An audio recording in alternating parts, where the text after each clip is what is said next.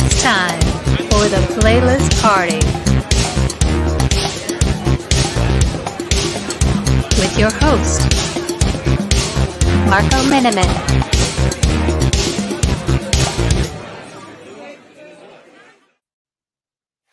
Well, and good morning here.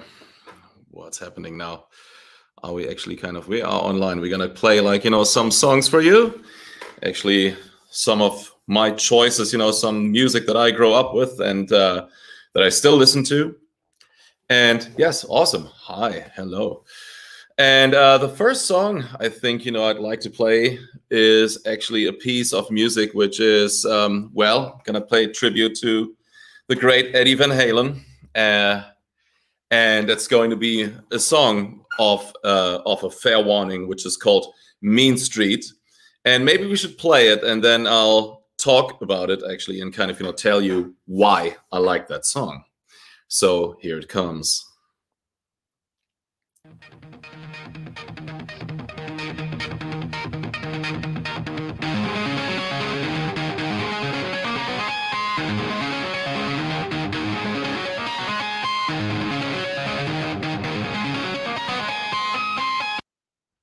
Aha!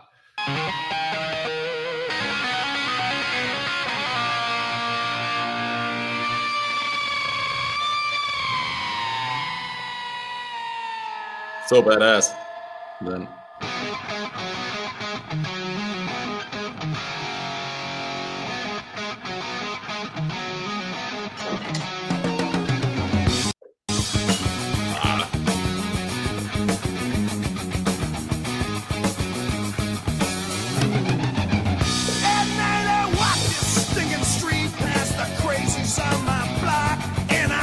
Same old faces and I hear that same old talk, and I'm searching for the latest thing. So the thing is, first of all, that guitar intro, what you just heard, was absolutely badass. I've never heard anything like that.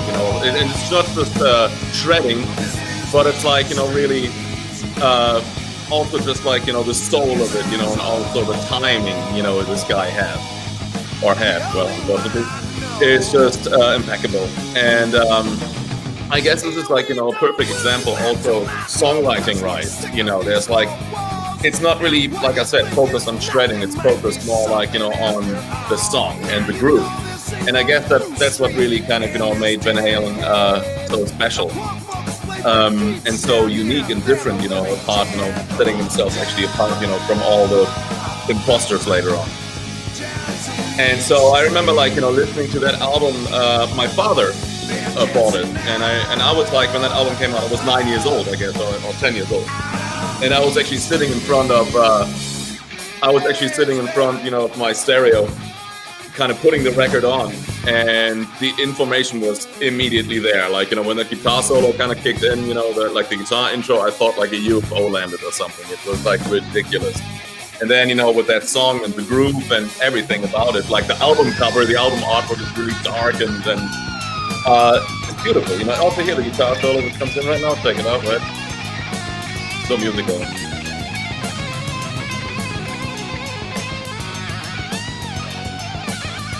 Right?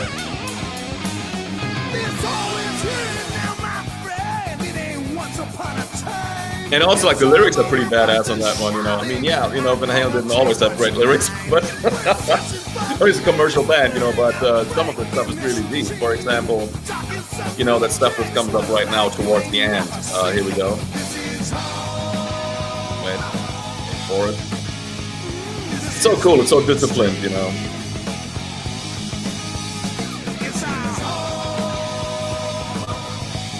then we go to the outro.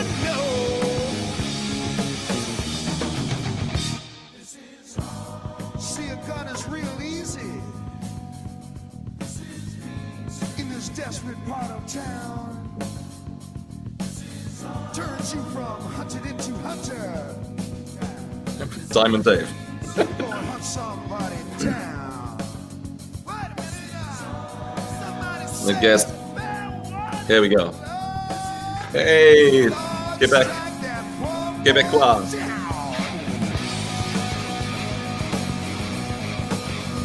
That is so cool, right? You know, like just the dynamics. So I think the song pretty much has everything, you know, that a rock band, you know, should really have. You know, it's like, you know, precision, dynamics, good songwriting, and it's just badass overall. So what's not to like? So there you go. That's actually, oh, look at that, you know, like the outro. See, that's kind of a thing, you know. Some other people would shred it to pieces, literally, right? You know, and Eddie's just kind of going for the vibe.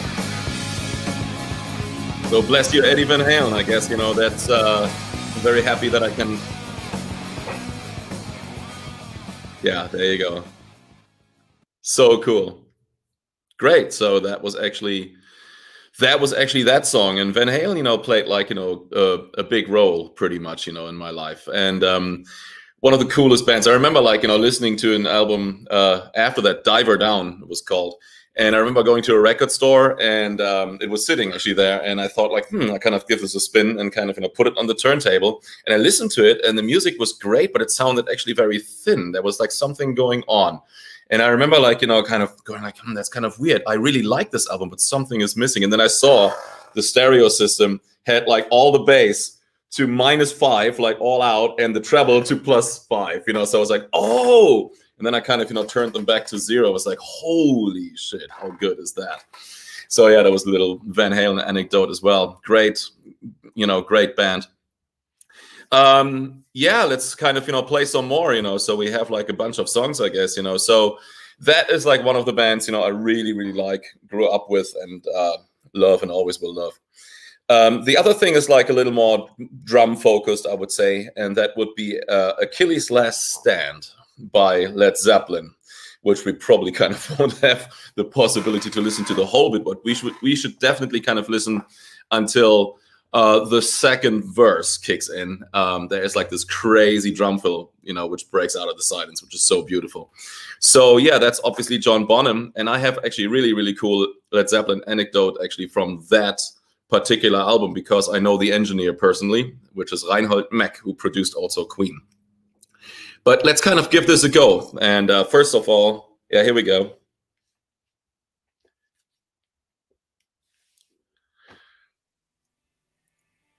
Yeah, brilliant guitar intro. Like those two guitars, how they sync up all of a sudden. And the chords are slightly different at the end of the song than in the beginning. You can listen for yourself. And here we go.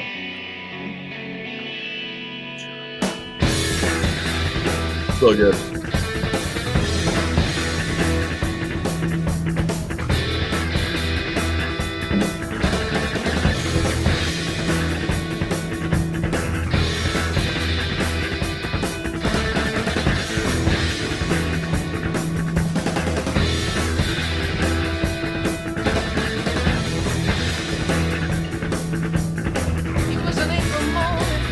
And I really think, you know, what makes it so beautiful is, first of all, there was no other band, in my opinion, you know, that sounded like this, like, you know, that big and just like, you know, that defined. But Zeppelin was one of those bands who came fully formed right from the beginning. You know, when you kind of listen to some other bands, you know, they would kind of, you know, need maybe like, you know, 2 or 3 albums to find their voice and then kind of, you know, do what they do and kind of have like, you know, that style. But Zeppelin, I remember like Led Zeppelin 1 came out, Good Times, Bad Times, they were fully formed. Nothing wrong with them. And with this song here, that's so cool, right? Well, like just the discipline again, and the groove and the force of it. And I think what Bonham really does very, very well here in this song is keeping the groove rock solid and the fills never interfere with the vocal. The fills are always kind of musical and kind of just break, you know, basically out of the silence. Here we go again.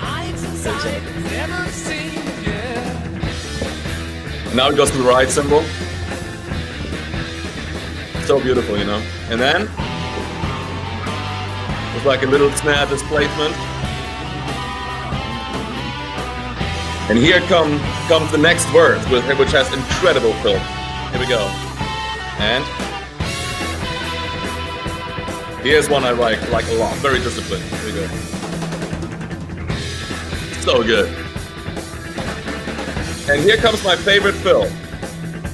One of my favorite fills of all time. Here we go.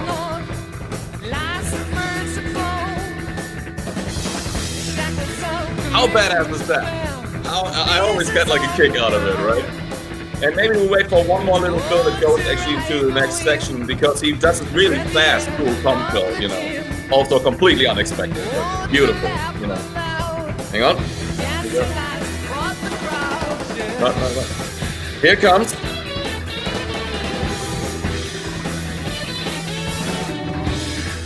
The fuck was that, right? So, there you go. So, cool, I guess, you know, we won't really have time, you know, for the entire piece, you know, we can probably kind of fade it out, I'd say, you know, but so the thing is, with Zeppelin, I have actually a very, very cool story about that album. So Mac, who was the engineer for that album, he was kind of, you know, by that time just coming on the scene. I mean, for those who don't know, actually, Reinhold Mac, he produced or co-produced The Game from Queen, Flash Gordon, also The Works, Hot Space, you know, so he is actually responsible for a lot of the cool stuff they did. And he also produced ELO, oh my God, and many other bands, Black Sabbath, The Humanizer, which I just listened yesterday, which is actually a pretty good album. And then he engineered Led Zeppelin Presence. And I remember, Mac has like this really cool sound. He has like, he can make like a really, he gets a very good depth, you know, to the songs. And so every production you listen to that Mac is involved sounds actually very rich. I mean, if you listen to another one, Bites the Dust or Dragon Attack or all this kind of stuff, or here, Achilles' Last Stand, it kind of speaks for itself, I guess.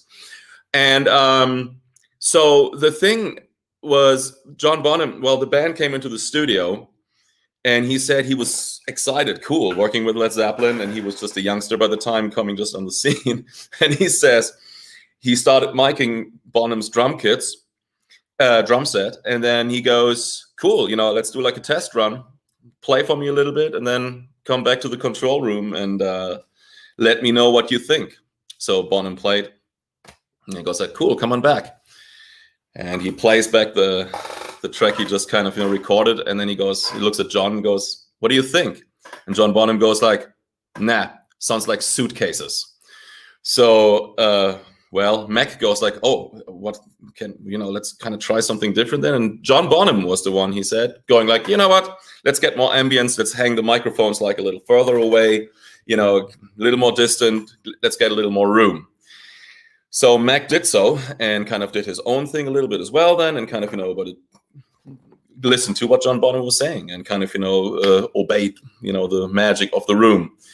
And so then he recorded again. And then he goes like, okay, now come on back. And then listened back again, goes like, what do you think now? And John goes, yep, sounds like Big Suitcases. So I always kind of, you know, like that story. Yeah, Bonham Forever, I just saw that. That's true, absolutely. John Bonham, I guess, you know, was one of those drummers, even the mistakes he rarely made sounded good.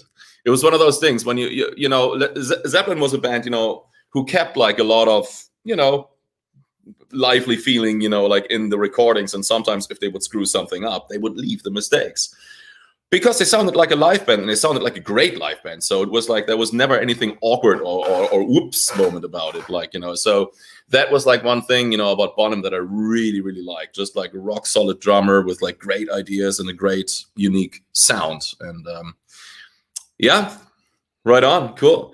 And glad that you're chiming in here on and off and kind of talking about things. And hey, there you go. Hello from Indonesia. Hey, that is awesome. One of our managers actually lives in Indonesia, who's involved with McStine&Minnemann, my new band, or my new duo. And so yeah, hello. And it brings us to the next song. I guess, you know, we stay with the roots a little bit, or with my roots. Here's a song by The Police. Yes. And I strangely picked the song One World, which I'll get to it actually a little bit. Well, let me explain first, you know. So I always liked, you know, how Stewart played on that song, because there were like, you know, all those fills going on, but also like, you know, this cool groove and just this, I don't know, the way they locked was just really magical in that song especially. And what surprised me, so I learned actually over the years to literally play every fill, you know, because I know this song so well, you know, that, you know, I listen to this album so often that I kind of, you know, pretty much at some point knew every little detail and every little bit. And then I had dinner with Stuart, and it was a lengthy dinner. Like, we talked a lot about the Police, about music in general, about life, and it was great, you know. But then I kind of, you know, we went through over some songs, and I pointed out that particular song. Is like, man, you know, that drum take was ridiculously good, and he told me, actually, that was a jam. It was like, that was not even planned. They were just in the studio and just going like, let's jam a little bit. So that's why you hear, when you listen to the song, it's literally only one bass riff and drums all over the place, and in a good way. And yeah, and some guitar kind of things. And then I guess Sting later on wrote lyrics for that, and then tailored a song out of it, right? Made a song out of this. But when we listen to that, you know, just listen to how great they kind of, you know, are together, how locked they are, and how really, you know, intense, you know, that vibe is. So it's like really just a perfect example for, you know, a very well-oiled machine. And that's what they were by that time, I think. So here we go. One World, not three. Oh, fail.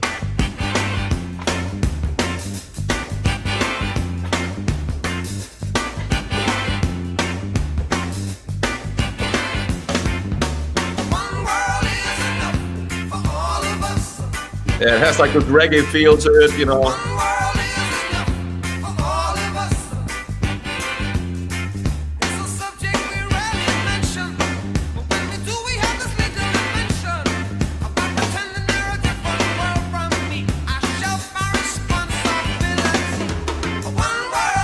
So good. Sound is great too.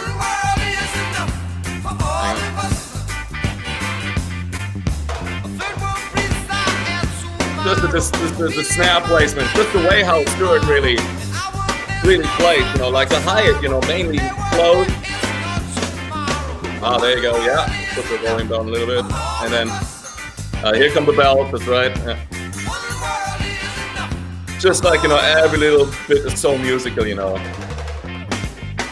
I love that, you know, how he places the snare drums and everything. And just, I think, you know, what is really good is that he never keeps the hi-hat too open.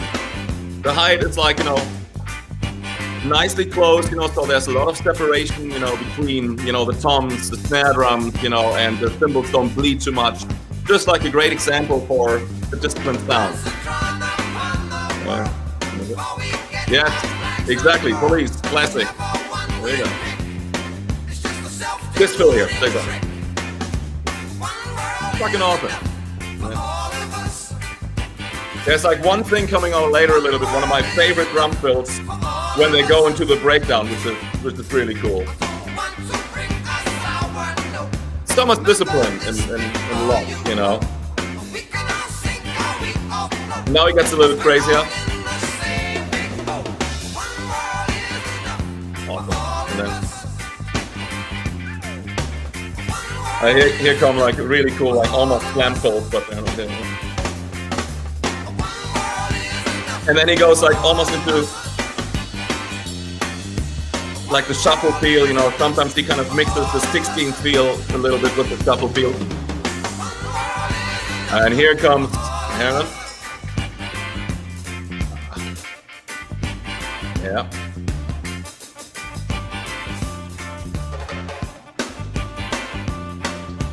Yeah, this is kind of, you know, goes into the last verse pretty much. Sting on saxophone, by the way.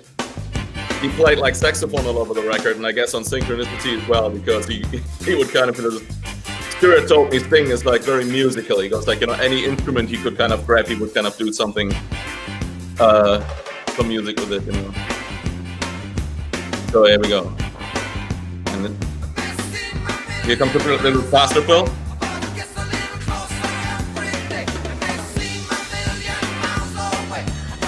Oh, hey, man, how are you doing? From flying, from Japan, love it. Oh, man, yeah, hey, Joe, what's up, man? Yeah.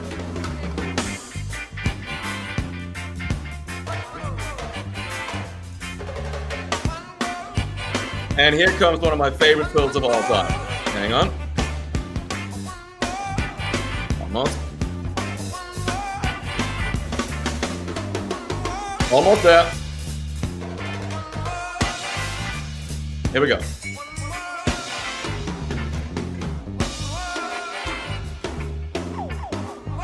Wait for it. And here it comes. Always badass. What a great introduction to the last bit. Here we go. 1. How cool is that, right? So there you go.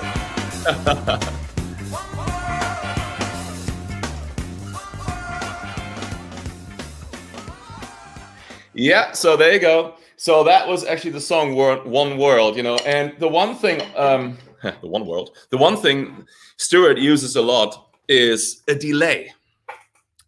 So we had like a little bit of geeking out actually to do, or not to do, we geeked out a little bit, you know, about his playing, and every little thing she does is magic, or One World, or Death Wish, or, you know, a lot of those, you know, Walking on the Moon.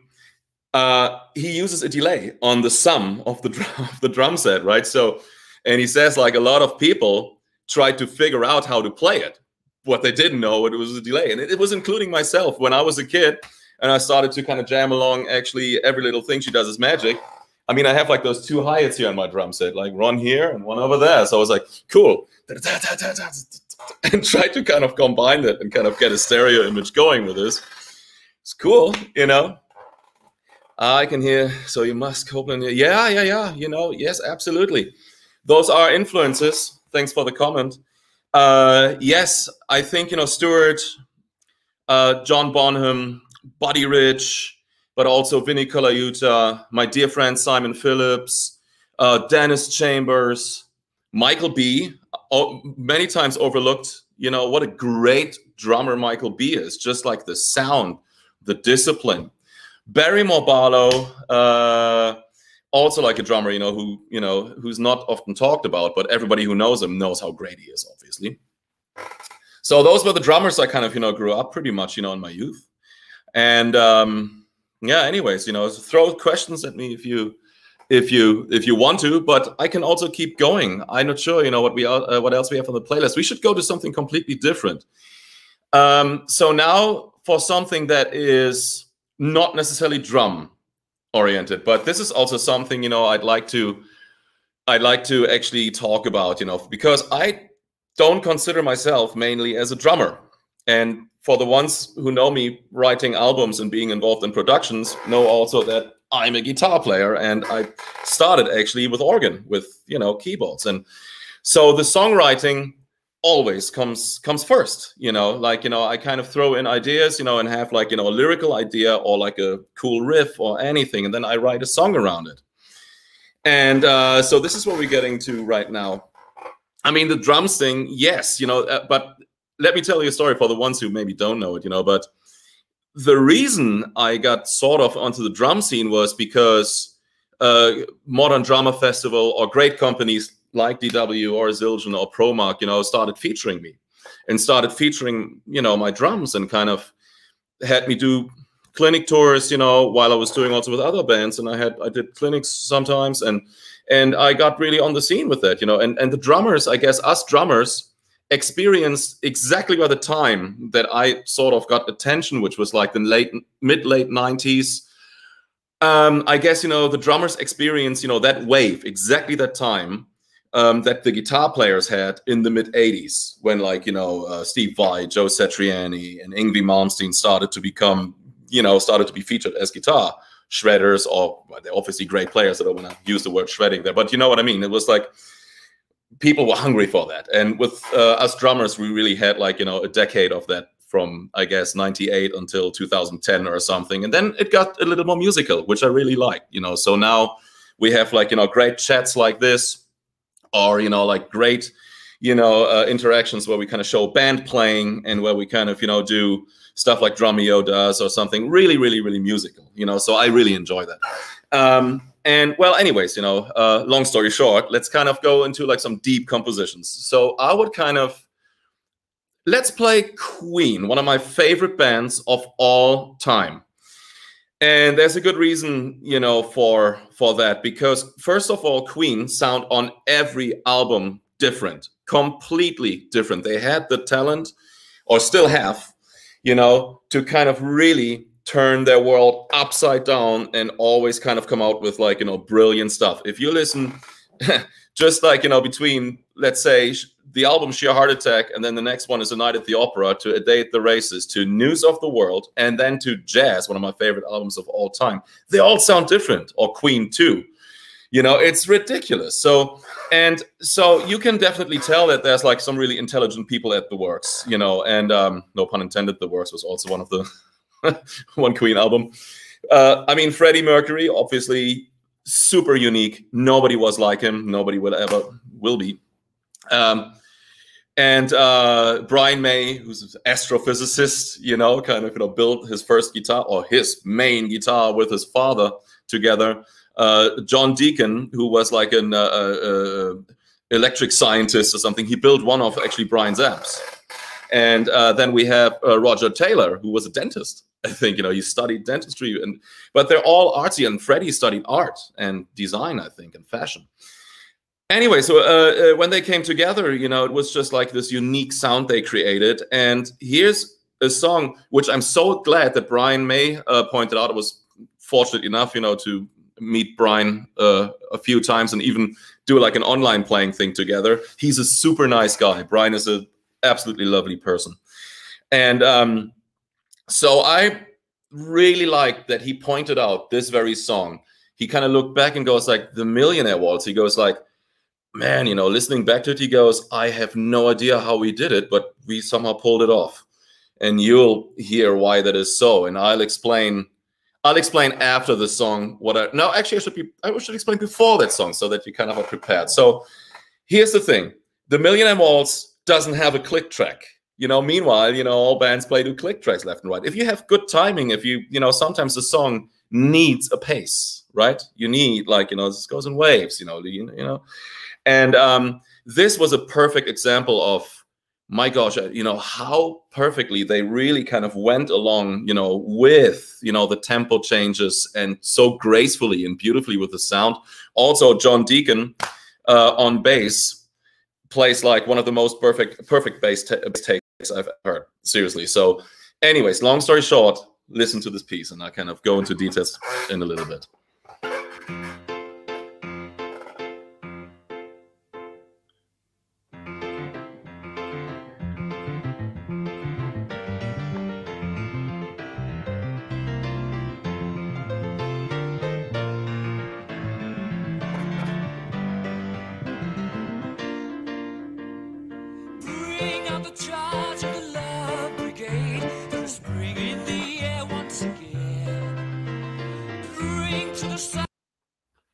Oh, blimey.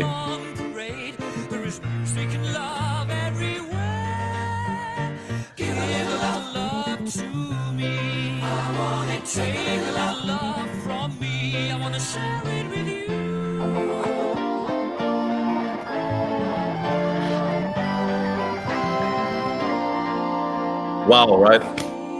So what you just hear, like just how the harmonies kind of sometimes resolve. It's ridiculously musical. Here, check this out. A lot of space, right? And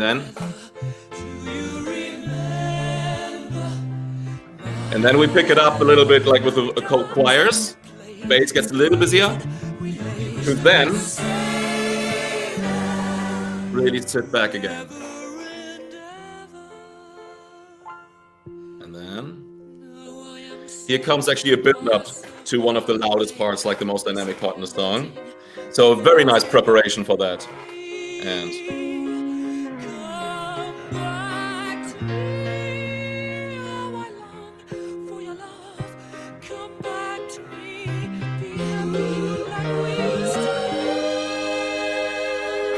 okay, so here comes the midsection.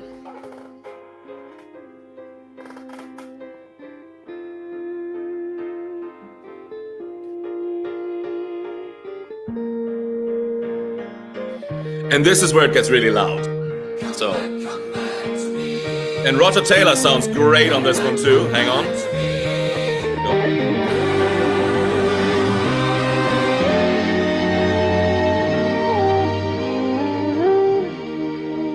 Here we go. Here comes the climax.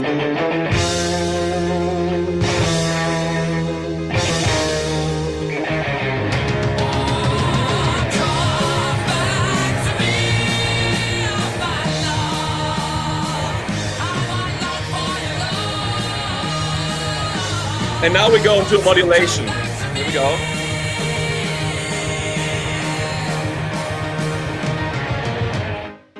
This is a funny part, but Brian, check out what Brian plays on guitar here. So,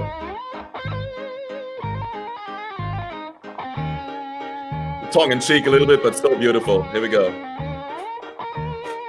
Triangle.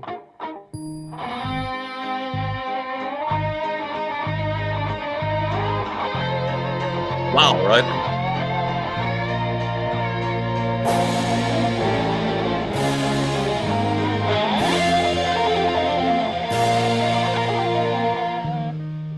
It's a masterpiece, that stuff. It's very literally theatrical a little bit, right? But it's so musical, really. And here's the last TH. And here comes the final movement. So,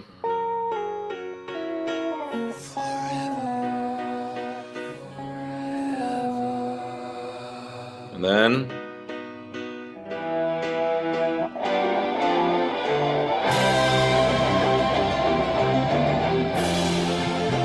I mean, these guitar parts, those chords, and how the harmonies play with each other, ridiculous.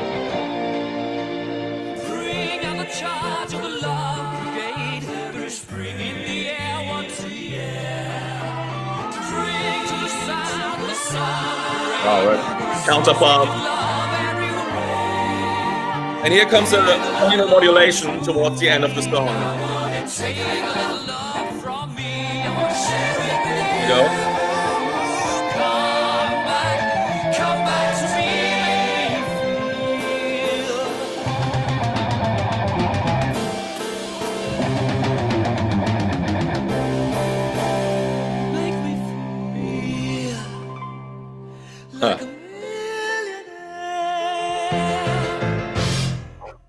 Booms. So there you go. So that's actually one of the reasons why Queen is probably one of my favorite bands, because they have all the ingredients actually I like. And I have a companion there. I have like a mutual Queen geek, you know, friend who's Dave Kilminster, and he's actually the guitar player from Roger Waters for many years. So every time we find something cool about Queen, we message each other or kind of go like, oh my God, did you see this? So recently, I bought the new Blu-ray actually that they put out, which is called Life Around the World, and with Adam Lambert, and it's really good. You know, I mean, yes, you know, Adam is not Freddie, but he doesn't want. He doesn't want to display it that way, and he even says it live. He goes like, "Look, I don't want to be Freddie, and I'm just so happy to sing those songs." He really kind of means well, and people should learn to accept that, you know, because they're having fun together. And I watched, you know, the Blu-ray. I saw them live together with Adam actually as well. I saw them, by the way, live also with Freddie twice, like on the Hot Space tour and on the Works tour.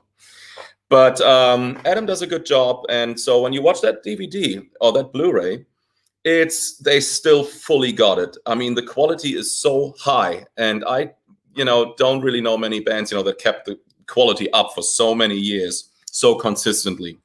And I guess it was one of the things that also Brian May said, that also about Freddie. He says, like, you know, whatever he would deliver, no matter in what state he was or whatnot, he said, like, you know, he would never half-ass things. It would be always as good as possible. And I know another anecdote about Queen, because, oh my God, I hope Brian doesn't watch this. No, it's actually a good one.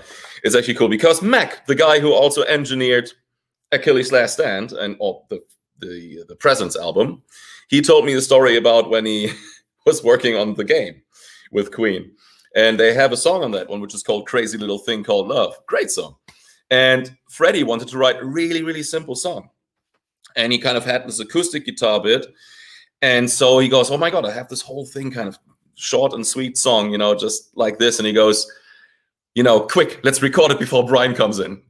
Because Brian would be like absolutely analyzing things. He's like, you know, very particular, which is great. Well, obviously you hear that they work together that way, but with Crazy Little Thing Called Love, Freddie wanted to keep exactly that basic. He goes like, quick, let's record before Brian comes in and kind of, you know, make something else out of it.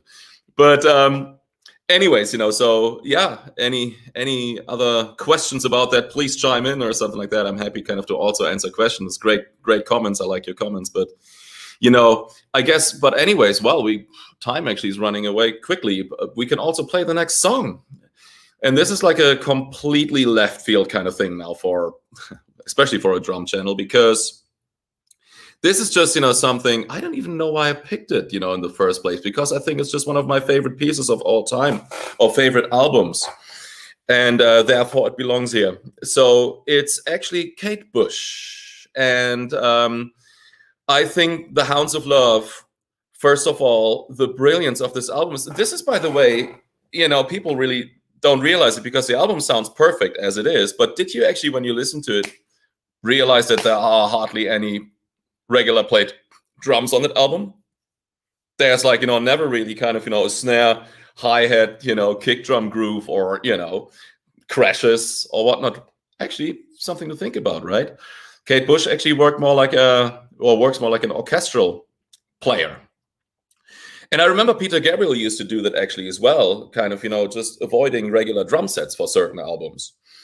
And, well, Hounds of Love is actually one of these albums, you know, by Kate Bush. And this is actually a song, I guess, you know, one of my, and there's a drummer, yeah, Stuart Elliott is the drummer, you know, but yeah, the way it is set up and played is not regular drum set, and you'll hear it. So the thing about Jig of Life, that song, what makes it so beautiful, I guess, first of all, it has like a lot of musical diversity to talk about. But instead of kind of what we've been listening to, we have been listening to rock, to reggae with a little bit of a wave, you know, punk to it. Then we listen to more like theatrical stuff by Queen. And now we're going to listen to folk. So this is really folk-based, you know, England. And so the Jig of Life, actually, the whole side 2 of Hounds of Love is called The Ninth Wave. And it is about her dying, actually, about her drowning, you know. So basically she's skating on ice and breaks through the ice and then drowns, is getting saved, but is in a coma, I guess, or something. And she has like all those visions and kind of, you know, dealing with life and death. And Jig of Life is a really deep tune if you listen to that. It's basically her dealing out that she wants to live. And the other side says like, no, you belong to me. And just the way it's paced is so haunting and beautiful. So I guess, you know, let's go into that song. I talked long enough.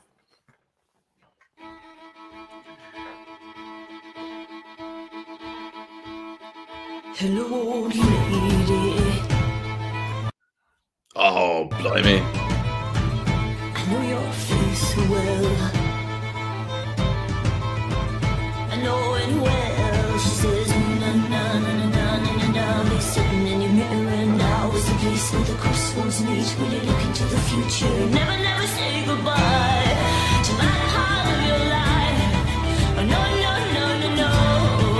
Here comes like a very interesting harmonic movement, always at the very end, which is very happy first, and then it gets very dark by one note only. Here it comes.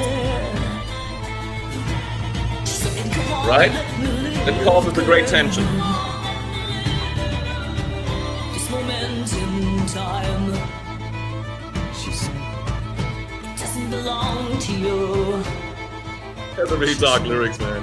It belongs to me and your little boy and your little girl, and the one hand clapping where on your palm is my little line when you're written in mine as an old memory. Na na na na na na na na na na na na na. Never, never, never say goodbye to my part of your life. Oh no, no, no, no, no. Here comes it one note again. Wait. Oh, never, never, never, never, never let me go. She said, come Here comes.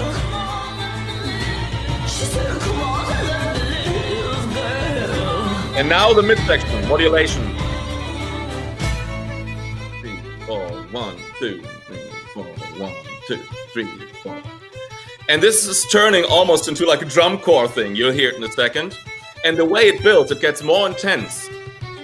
Every section gets more intense. Here come like the rims and then the drums, and then they insert a bar as well. Hang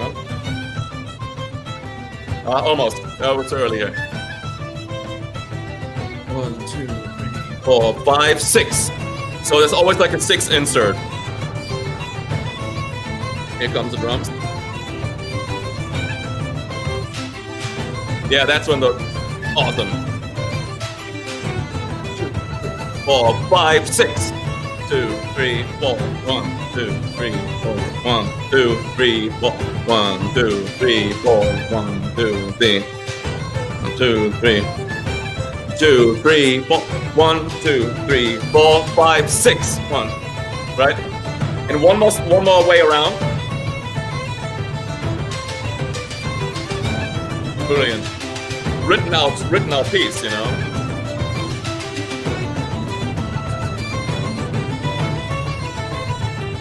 Now the end section. I put this moment here. I put this moment here. Back to the theme, main theme. This moment Over here. Over here. Can't you see where memories are kept bright, tripping on the water like a laughing girl? Time in our eyes is spawning past life, drowned on the ocean and the woman unfurls, holding all the love that waits for you here. Catch us now, for I am your future. A kiss on the wind and we'll make the land.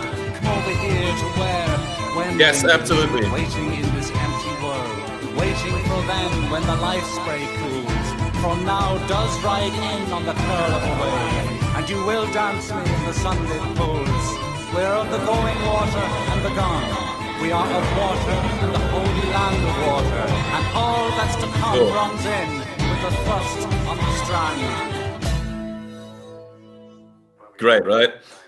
So there you go. So that was the Kate Bush tune. But yes, as Michael Lang was just kind of chiming in, it is absolutely correct. You know, he kind of pointed out, you know, that English folk has actually a lot of like Irish folk, English or Scottish roots music, everything, you know, the Gaelic and, you know, Wales, you know, they have like each their different dialect, you know, in places, and just unbelievably beautiful folklore. And so indeed, like great rhythmic movements, but also harmonically, you know, it gets like it's sometimes really dark, you know, but beautifully dark, you know. So yeah, I can really kind of identify myself with that a lot. Me coming from Europe, from a colder country, like, you know, from the north of Germany. And we have like, you know, some Viking roots, you know, in our family and everything there. So yeah, I can kind of absolutely, you know, get the vibe. I love that. Now, yes, you know, so we talked actually a lot about this music. I guess, you know, we're almost done here, unless you kind of throw something at me like a question or whatnot. You know, I'm happy to go into details. But that was my little morning coffee playlist, sharing some of my favorite bands and artists with you. And there are many more, you know. Obviously, I could have played something by Frank Zappa, you know, one of my biggest influences. Or from Rush or Jethro Tull, you know, AC/DC, or, you know, Kraftwerk. I wanted to play something from Kraftwerk as well, right? But so yeah, I don't know. Maybe this is it. Unless we want to do one more song, I'm gonna, you know, ask like our wonderful host from DW here, like that. Shall we do like one more song? Shall I explain Kraftwerk and we play Kraftwerk? Can we pull that off? No? Yes. Ah, okay. They would need to open it up now. Well, meanwhile, I can do like, go for it. Meanwhile, I can do some shameless. Oh yeah, it's called, here, I say it out loud, Numbers by Kraftwerk, from an album called Computer World. So what I really kind of, you know, like about the Numbers song, or actually about Kraftwerk in general, first of all, it's another dedication because one of the main guys Florian Schneider just passed away a few months ago. So we lost, my God, we lost like great people this year, didn't we? First Neil Peart, you know, well, yeah, Florian Schneider, and well, Eddie Van Halen. Gosh, you know, so kind of saddening, but you know, I would love to kind of talk about this a little bit. So here's the genius from Kraftwerk, what I think was not only that they kind of created a whole new style of music, and they kind of completely built their own instruments. Now, when you listen to it, you know, it's still, there's still some brilliant stuff in it. Nobody sounds like them. It was just absolutely unique. And exactly by that time, imagine in the 70s, you know, coming out with something that sounds like today's techno or electronic. There was nothing like it. And still to this day, it's almost, I think it's unmatched, because they used to build their own instruments, well, with the help of like Doepfer modular systems and all those kind of things, you know, but a lot of the stuff was literally self-built. And and also no MIDI, therefore also no quantizing. So they played those instruments and it sounded just accurate and tight and beautiful, and they influenced just generations upon generations. I remember there was a story about David Bowie. He liked them a lot. David Bowie was a huge Kraftwerk fan. And when they did an album called Trans-Europe Express, that was when David Bowie, before that album happened, he wanted to have them as his band. And he said, like, he wanted to collaborate with them. And Kraftwerk, since they just kind of designed that we are robots, you know, and, you know, we have this mystique, you know, we can't be seen and nobody knows us, you know, this whole kind of thing. They said no. And I remember like 2 of the band members really regretted it. I know one guy said like, man, I always regretted that we never worked with David Bowie, and he really wanted it, you know. And Ralf Hütter and Florian Schneider, the main guy, said like, nope, we can't. This is our concept. We're going to pull Kraftwerk through. And well, you know, they were actually kind of right, weren't they? But David Bowie did an album and paid tribute to Kraftwerk and used a lot of the sounds that sounded like them, which is called Low. And he has actually even a tribute already to Florian Schneider when he was alive, which he called V2 Schneider. So that was dedicated to Florian Schneider from Kraftwerk. And well, long story short now, so let's kind of play that song. And you know, the thing is, what I really like about this tune, just how direct the sounds are. You know, well, I'm mimicking the drum set, but there is no drum set. But just like, you know, you'll see that a lot of people sampled or tried to recreate, you know, this soundscape. And another thing which I really like about the song is the simplicity, but the force that it projects. So they were building their own voice computers by that time.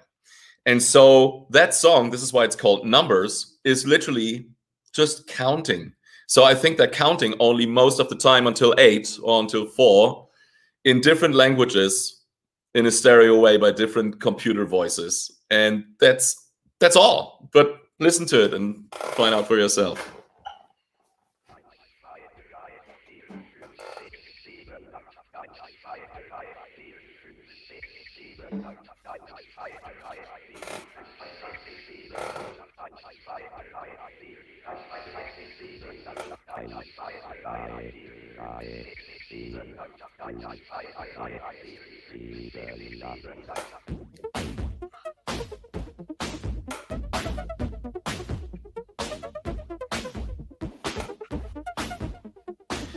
And those sounds, you know, when you listen to this on the original vinyl or over headphones or your car speakers, this sounds really fat. On the computer, it won't really do it justice. But those sounds, the electronic sounds, are so direct and so in your face. It's like different than just like regular MIDI sounds. So you hear it, it's analog electronic. There we go.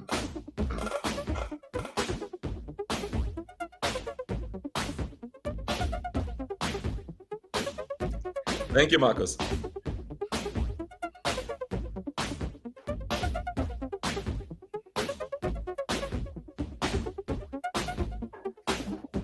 Here comes that thing, and it's supposed to be a hi-hat, and it sounds so wonderful. Check it out. So.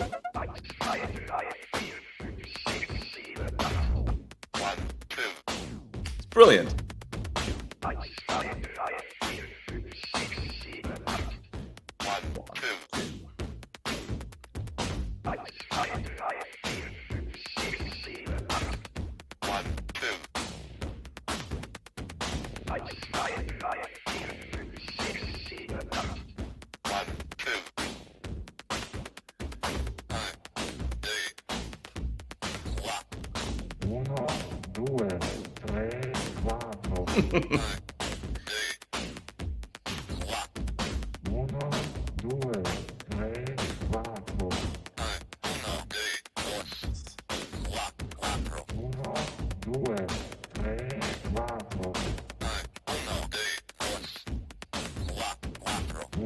It's fucking great.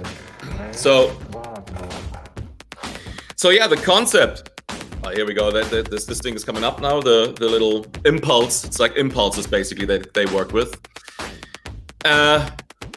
It's almost kind of, you know, coming towards the end here right now, but it's so yeah. And the ones who have ever seen Kraftwerk live, you know actually how genius this whole kind of thing is. The concept just appearing as robots and just being like, you know, so pure, you know, there's like a beauty to it, you know, and there's an aesthetic to it, I guess, what Kraftwerk has. There we go.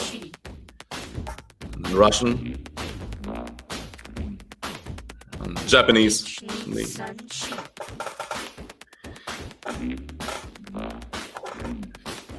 Very unusual stuff, isn't it? You know, but I love it, you know, and I'm so glad, you know, that bands like these guys made it, because they're so unique and outside the box, right? Which is great. Think left field sometimes. It's beautiful. There you go. So yeah, I guess, you know, now we had like, you know, all sorts of styles of music, you know, on this playlist, and thank you so much, you know, for being part of this. And now I'm gonna probably play like some more drums and writing on a new song actually right now. Oh yeah, and our new album with Randy McStine together, actually what I'm doing is coming out very soon on December 4th. It's already up for pre-order. You can watch videos on my, you know, Instagram or yeah, there you go. Oh, perfect. Or Facebook or whatever you can find. My God, you guys are quick. And so, yeah, you know, have fun and thanks so much. Yeah, exactly. Watch out for McStine&Minnemann Part 2. And also October 27th, as you can see, at 10 a.m. Pacific time again with Gerald Hayward. So thank you so much for being part of this cool little hang. Hope you enjoyed it. Good morning or good afternoon, wherever you are.